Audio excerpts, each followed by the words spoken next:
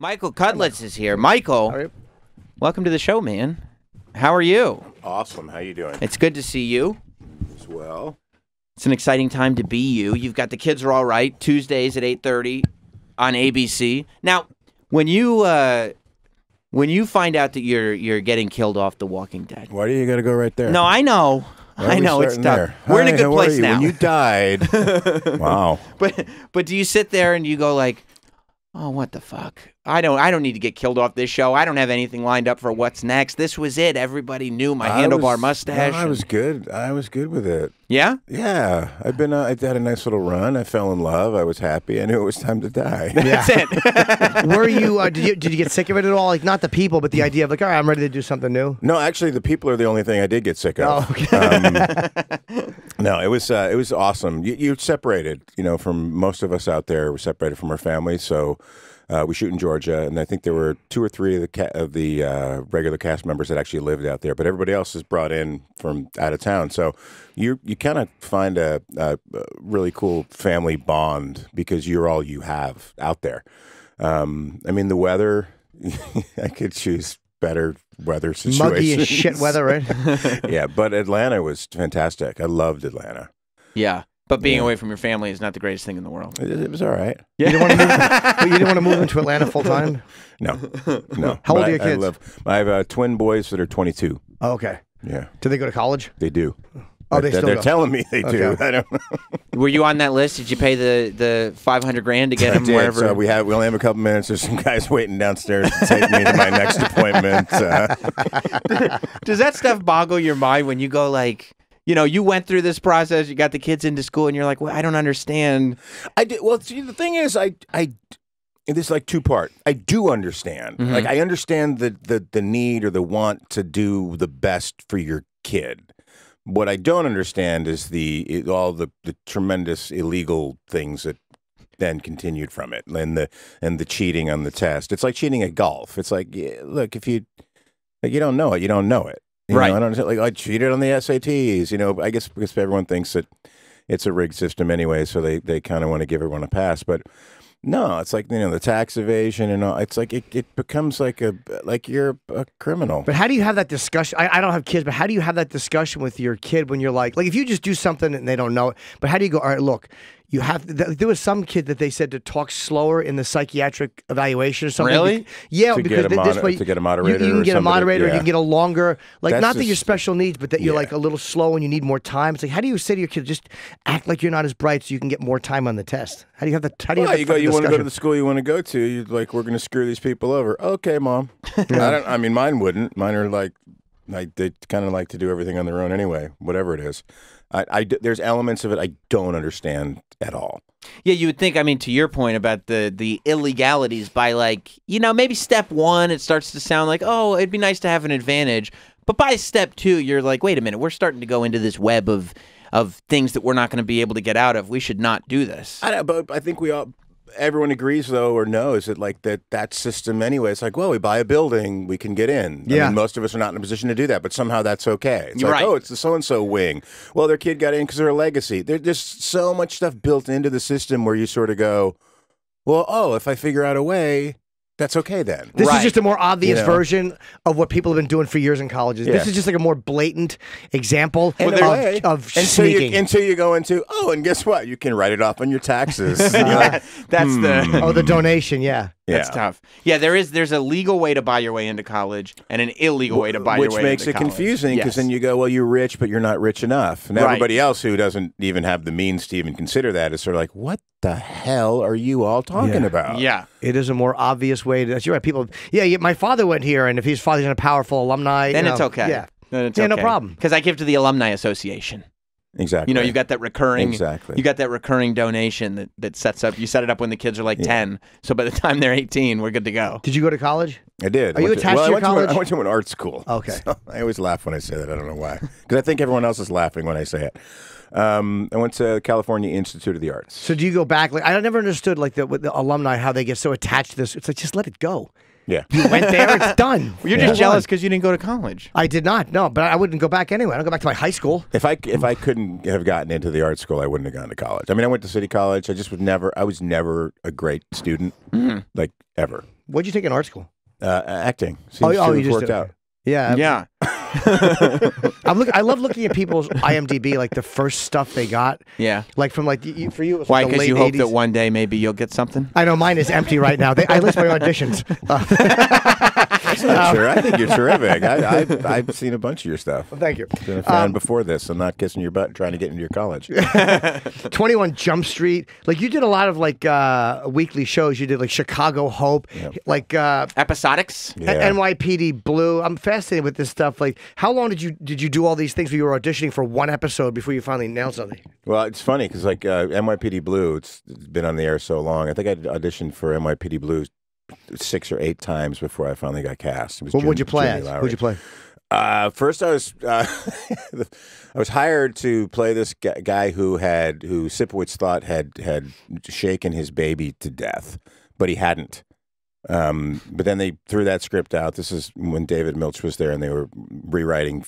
You know, he would just be in the middle of a story and toss it out and start over. That can't be great for you because they look at you and they go like, "No, he can't play the guy who didn't shake his baby to death." No, it's awesome. It was great. The material was fantastic. But then I went up. They tossed that story out, and they wound up hiring me like 2 days later to play a white supremacist group that came into New York, and we were a bunch of old Army buddies, and we burned up one of our other buddies because he had married a person of color.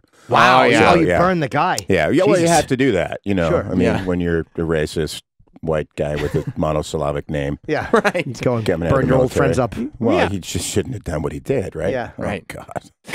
Consequences have, Yeah. or actions have consequences. Right? Exactly. Yeah. So at the end of it, are you caught? Are you arrested? Of course, it's NYPD Blue. What are the good guys not going to That win? was Dennis Franz, right? That was. Yeah, he's the That best. was. Jimmy Yeah, and that was Smits? Jimmy Smits, and Yeah. he was a phenomenal actor. Great time. What was the gig where you started to feel like you had confidence, not in your ability, but in the fact that you were going to be able to make a living doing this? Because I would imagine when you're doing episodes of series and you're making a living, but there's no guarantee that you're going to be able to continue to make There's a no living. guarantee ever, Mhm. honestly. I mean, I have good buddies who, just stopped working. I mean, that sounds really sad, and it is. But They just go back to day jobs or other careers? Yeah, and I had started out doing construction and film and television. So I paid my way through school, and if I had to go back to do it again, I would. You But did there's at points, right? You worked Mm-hmm. behind the scenes while you were acting as well. Yep. Yeah. Until Band of Brothers was kind of the big transition where it was. I don't think I thought, okay, I don't have to worry about working again. But I moved into a place where I didn't have to worry about working. I mean, work kept coming after. A little that. paranoia is healthy. Like I'm obsessed with the I'm fact still they're going to take paranoid. everything. Yeah, you got it. You it's got sort it. of like, okay, this is the last gig. Enjoy it. Yeah. Well, so that's when you're ready, when you're okay, like storyline wise, I'm ready for my role on The Walking Dead to be done. It makes sense that it would be done here, but monetarily and in terms of getting a check every week, isn't there a part of you that goes like, oh no, what's next? Yeah. Yeah. Absolutely. 100%. Yeah. And if you're not, you're an idiot, in my opinion. Like if you're not sort of thinking, I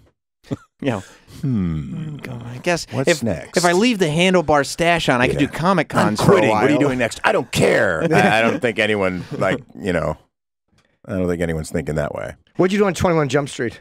I played a boxer dude who did I kill somebody? Probably killed somebody. Probably. I think so. Yeah. I think I killed somebody. Early on, I killed a lot of people. You did. Yeah, I killed a lot of people later on too. I've never killed anyone in a. No, that's about right. But that's what. Yeah, I that's literally why could. I chose to do the new project. Kids Are All Right, because I was kind of tired of killing people. But you're still a working class gruff dude, even in The Kids Are All Right. Whoa! I'm a loving, caring father that you obviously have misunderstood. Oh, maybe the nuance was lost on me. I haven't seen it. So do you play a gruff guy or do you play? I do. It's gruff. I It takes hate that place in the word. '70s. We're an Irish Catholic family. There's 8 kids, all boys, and you got to rule with a semi-metallic fist. Yeah. It's a soft metal. It's not quite iron. So, I mean, part of it is, the working class mentality and just getting the kids through what they need to get through. Don't worry about, It's getting the parents through what the parents need to get through. It's like, you don't really have time to worry about the kids. Were your parents supportive of you being in the arts You know, They- you grew they up. were. Did you They grow were. up in Long Island or? I grew up born in Long Island. Grew up mostly in New Jersey. Mhm. We moved out of New York when I was 5, and then we were in New Jersey in Lakewood for another 10, 11 years after that. Lake, I've done gigs there. Where is Lakewood? Is that like Western Jersey? I don't remember. It's It's north. like Central Beach community-ish, sort of by Six Flags. Oh, I was Sort way of by. off. It's actually by. Okay. It is Is by Six Flags? Oh, that's I lived another at Six name for it. Flags. People used to drive by our house and go, "How do you get to Six Flags?" Don't ask a 16-year-old kid how to get to Six Flags. Did you go a lot or no? We did. You did. Yeah, we had your summer passes and that stuff. I was taught before. I get very sick on rides. I do too. You do. Yeah, I can't. Nothing. So what would you But do I at go Six on Flags? Just get sick? Yeah, and walk around. Yeah. Meet girls. Meet girls. Never. Literally, like, just hang out. So, do you have siblings? I do have 2 brothers. So, was it like an artistic household, No. or were you just kind of the standout of like, no, I like this acting stuff? I like the acting stuff. I never thought I would be able to make it in. It was a blue collar community. It was not really an option. So it wasn't sort of like. I mean, I like doing it, but I thought, okay, well, I'll be able to do this in community theater or whatever. But not.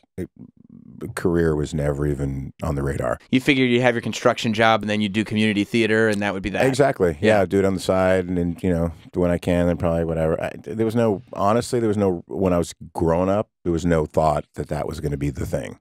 So, me. have you ever had was there ever a game plan, like, here's my strategy going in, or was it, wow, this is somehow working, I'll just move on to the next thing? It kind of evolved, and it was like, this is somehow working. And then when there was a point when I was going to City College where my dad walked in on me when I was going to go to school for engineering. I was going to transfer out to an engineering school. And he was like, "What are you doing?" And I was basically like, "Well, I'm doing my homework." He's like, "No, what are you doing?" He was like that, John Cusack can say anything. He's sort of like, really? You want to know right now? This is the time we're having this conversation. Kickboxing, sport of the future. I basically told him, I wanted to do acting, but I wasn't really an option. And he was like, "Well, why throw away your dream when you haven't even tried it?" Wow. Yeah, so I quit school the next day. Which he was sort of like, "What the hell are you doing?" Yeah, I didn't say that. I didn't mean like finish this. Like, Yeah, what are you literal. doing?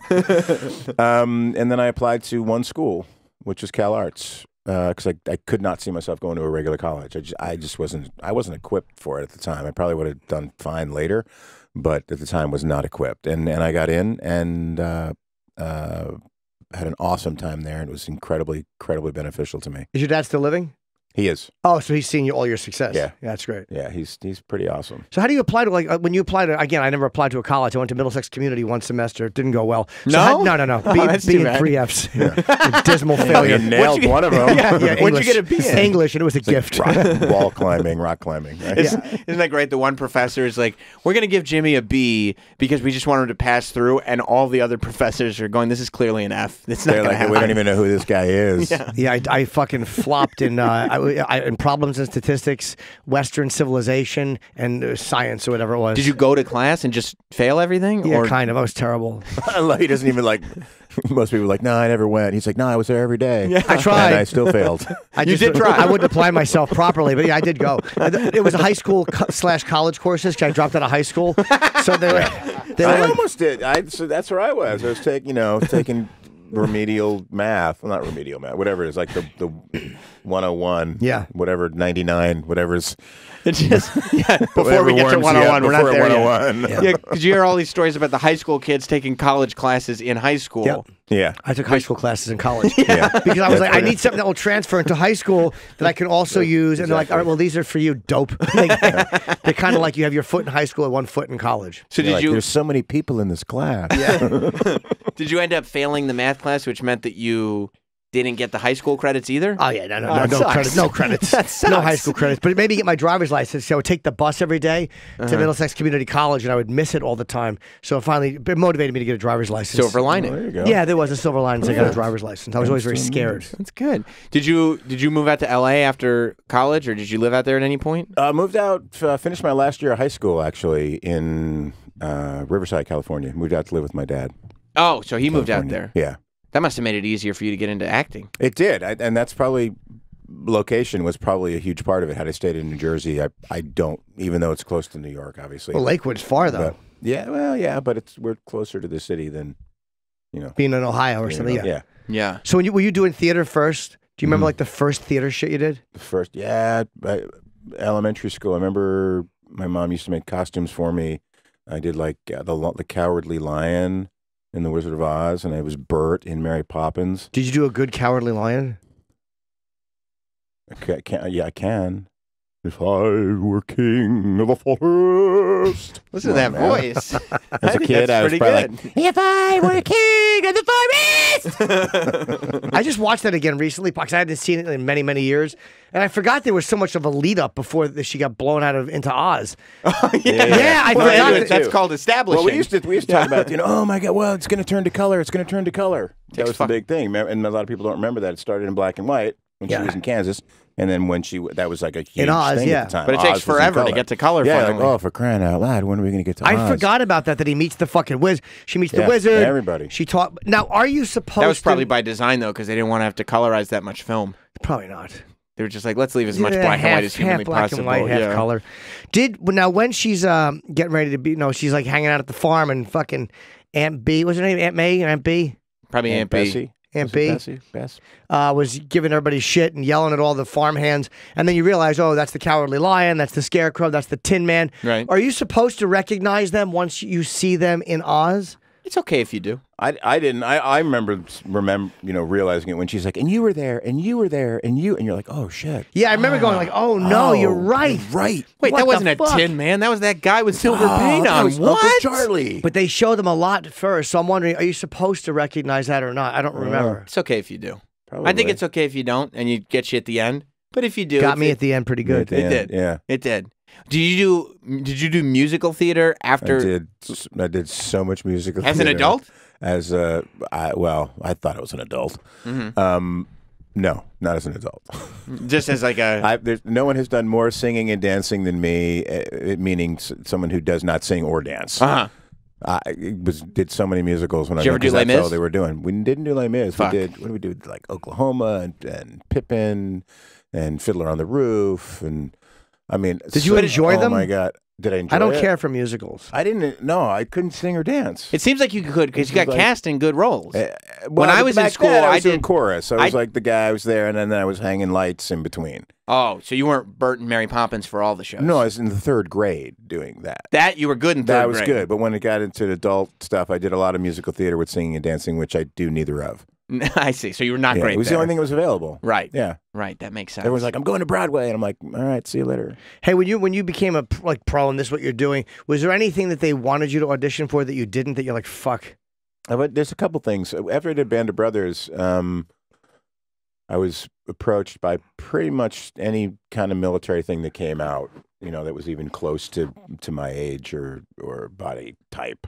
And there were some things that were not done well, not researched well, that they were trying to get me to do. And I would not do something that represented the military in a way that was not accurate. I felt that having done Band of Brothers, that put the responsibility back on me because from now on, I bring something to the project that has the history of these men with it. Yeah. And there's a responsibility that I have to honor those men and those families. And whether it be real or imagined, for me, it's real. So that was about, I remember it's been that was about like World War II. Yeah. And at the end, don't they show all the real guys talking? Throughout. The whole thing started as it's about the 101st Airborne, and it's wrapped around the actual vets at the interviews that they did and the stories that they gave, and it's based on the book by Stephen Ambrose. Don't all those guys too? Those guys like war veterans. They talk about the one thing that they wish. I've heard them say that maybe not there, but they wish they had been able to talk about it when they got home. Because none of them talked about it. They were all quiet and just shut up about it. Well, it was a different war. You yeah. know, when the Vietnam situation came afterwards, it was it was all about talking about it and discussing it. And I think that that's why we see this sort of raw emotion that comes out of it. With World War II, the sort of feeling was, okay, we basically. This is sort of the first time in a long time, anyway, that there was an actual enemy. We knew what evil was. It was Hitler.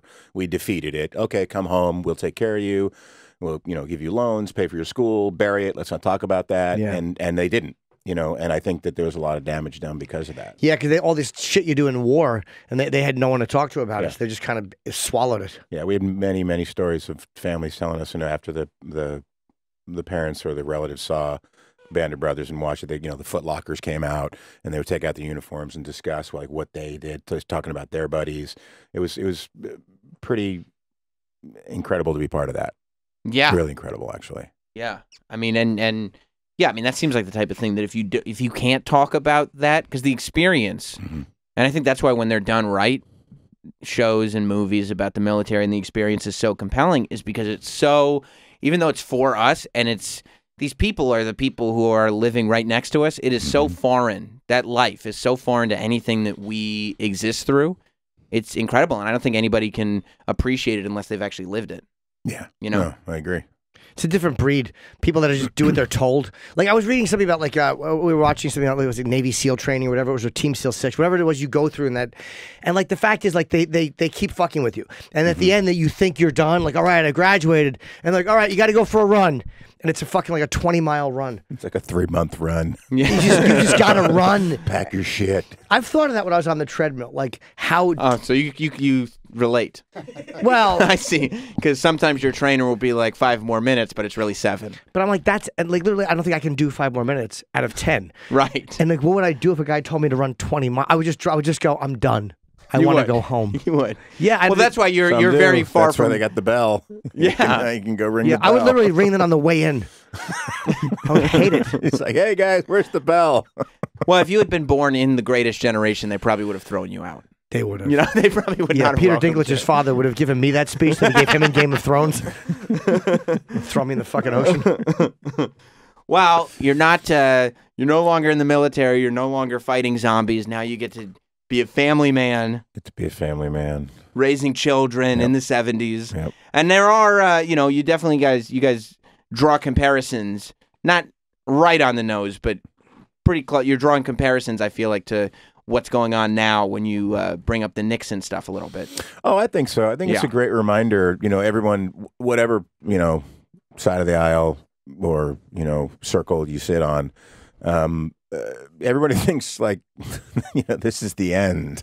Like this is the most horrible time we've ever been through. And the truth is it's not. It's like it's happened. It's happened before. It's happened many times before. And in the end, we do come out of it, and we do come out of it stronger.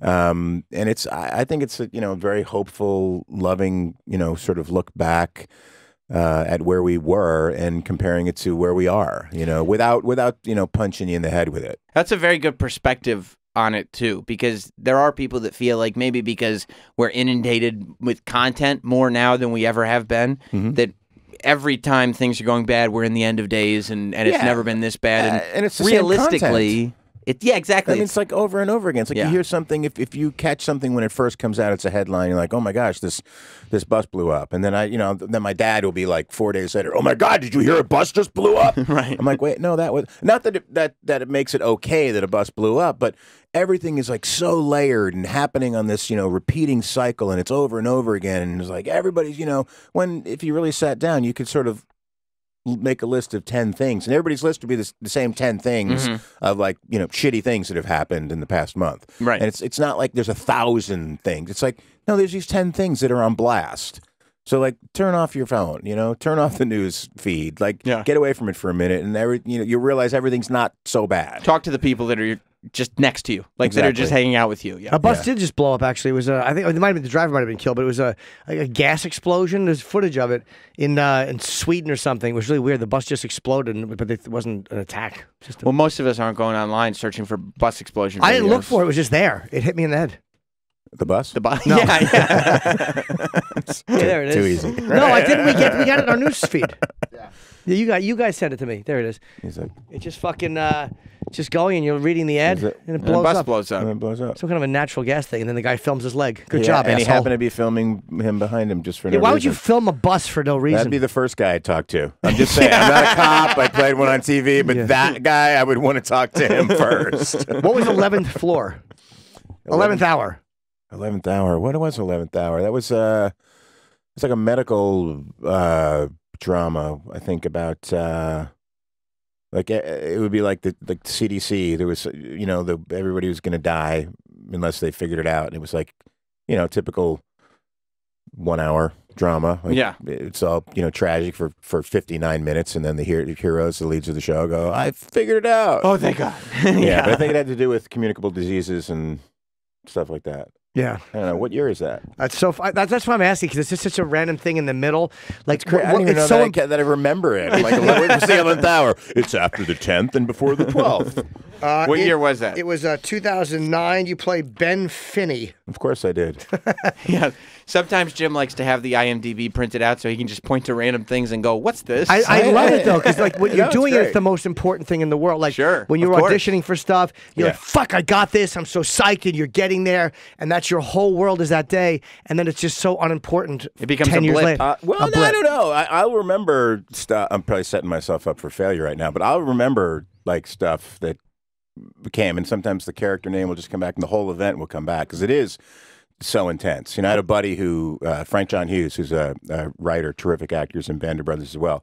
And he said, as a guest actor, you're like required to basically knock it out of the park every time. Right. So like if you're in a regular cast, you come in and you can be sick or you can have a bad day and you get home, they rearrange your schedule. But as a guest cast, you're like, you got to crush it every time. And if you look at like the Baseball Hall of Fame, you got to like be good 50% of the time and you're in the Hall of Fame. Right. Like if you're a 500 player, it's like, oh my God, like you're amazing. But as a guest actor, like 500 gets you fired. Right. Sure. Like every time. You have to do well every time. So they tend to be the intense, sort of really emotionally laden roles, where all the guest cast gets to, knock their brains out and the regulars sort of contemplate, interesting. Who were you in Lost?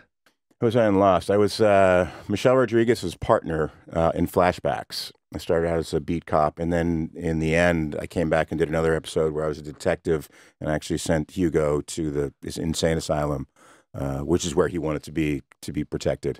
Right, I forgot Michelle Rodriguez was in that. Yeah. Yeah, man.